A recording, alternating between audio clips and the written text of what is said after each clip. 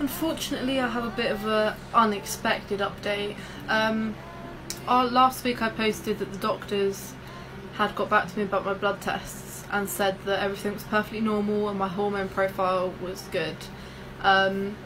Unfortunately, there was a slight mix-up and I had more bloods come back yesterday, and I have high testosterone levels, and they now think I have polycystic ovary syndrome, as well as endometriosis, which I've already been diagnosed with.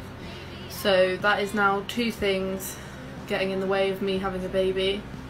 They also now want me to have blood tests because they think I may have diabetes, and I also have to lose at least a stone within the next 2 months, which could be quite difficult, but it wasn't really the update I was hoping, and I've now got something else that I need to try and get past for a baby.